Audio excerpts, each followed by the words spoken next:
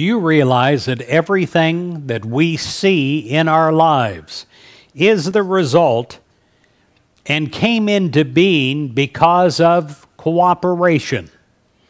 We think about it and we realize that our homes were not built by one man or one woman. It was a cooperative effort of many people.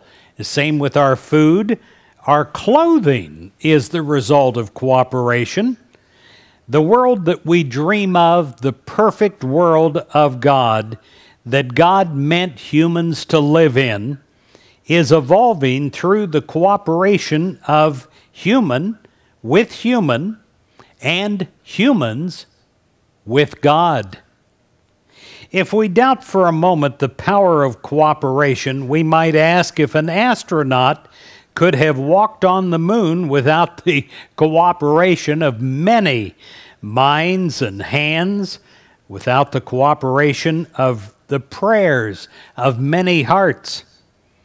Let us consider how we can better cooperate with coworkers, with family, with friends, and with the people that we see, even strangers, on a daily basis.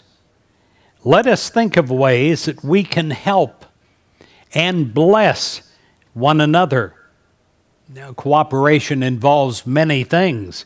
It involves a spiritual consideration, spiritual determination, spiritual positive action.